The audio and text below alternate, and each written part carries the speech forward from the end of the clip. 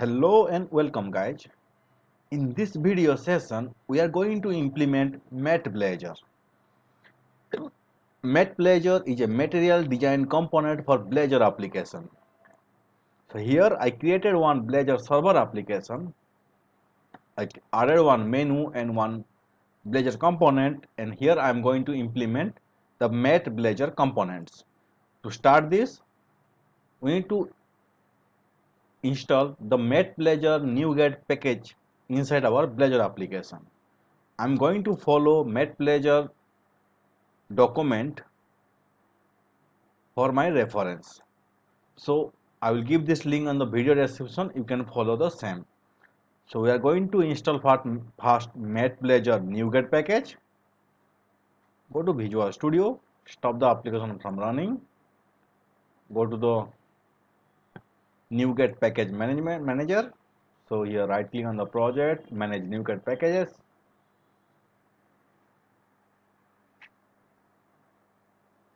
In the browse section, search MatBlazor. Install the first one. Accept it.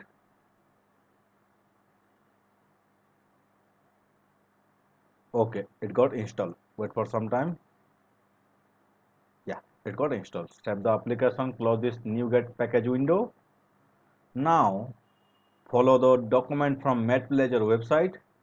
We need to are using MatBlazor inside our underscore import.razor. So go to our underscore import.razor. We need to are using MatBlazor. Okay, next step, we need to add one script and one style sheet reference or CSS reference inside our underscore host.cshtml. Guys, I am doing this one in Blazor server application. So I am going to here pages folder underscore host.cshtml. But if you are doing in Blazor WebAssembly application, you can go to www.root-index.html. Okay, so here after the Blazor framework server.js,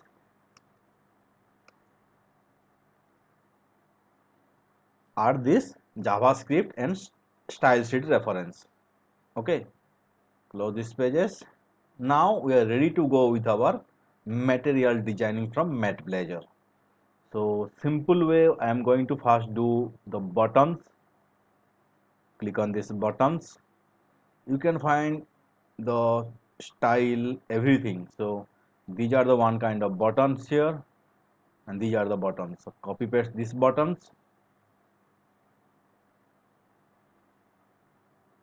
Right. I don't need this on click event for now. Just for now, I'm just going to show how to design the material or how to design the pages. Run the application. Guys, MatBlazor giving so many components that can be very useful to our application. For today, I'm going to take very few components, very reuse like you can say button, text box, date picker with a very beautiful style.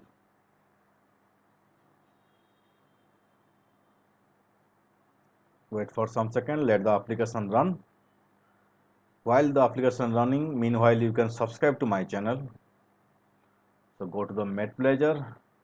So you can see how the button are coming and how my programming is written. You can see here raised equal to true, so it is raised. It is unelevated, it is outline, and it is danced. Right?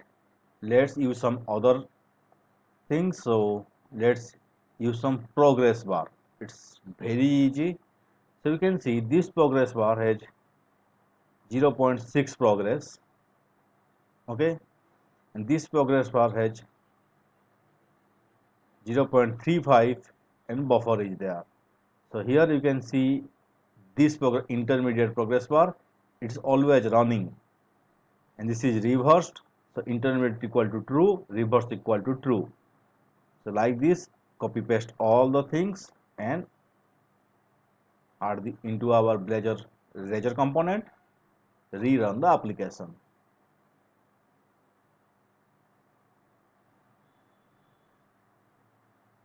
Guys, after this video I will upload this application, and I will give the source code in the comment box. So you can see very beautiful progress bar we can create, right? So we can create icon also. These are the icon.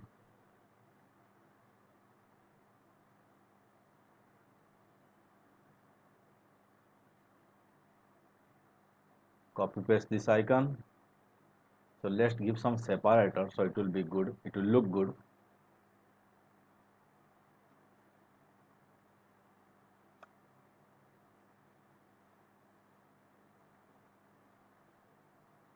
Rerun the application.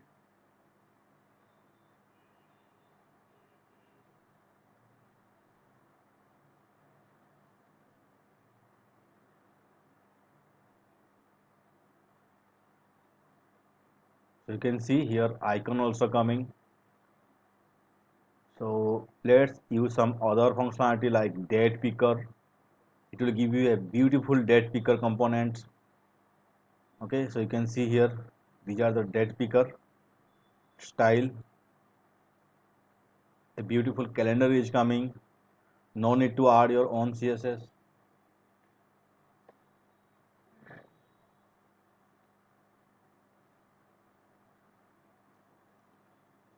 Let's add this particular code inside our application.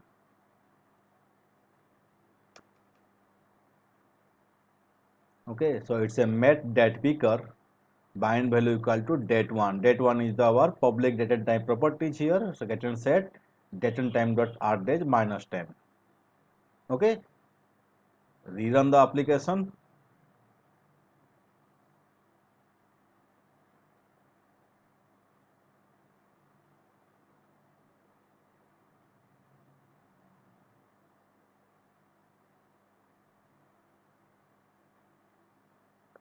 So you can see date picker. You can empty the date picker. Why it is written for empty? For empty text it is written date1 equal to null. Now it is written date1 equal to date and time dot now. Okay, in this way we can use date picker also. Same way you can use different kind of file upload functionality. So it is a very beautiful file upload box. You can drag and drop your file here.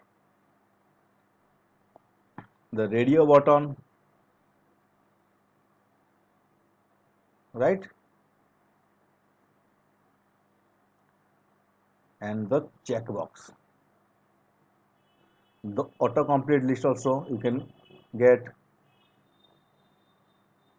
Let add this autocomplete list inside to our application. So let's give some separator here. Okay, and inside this we have a string of array. In this string of array we are giving some values and we are adding this into our items option. Okay, rerun the application.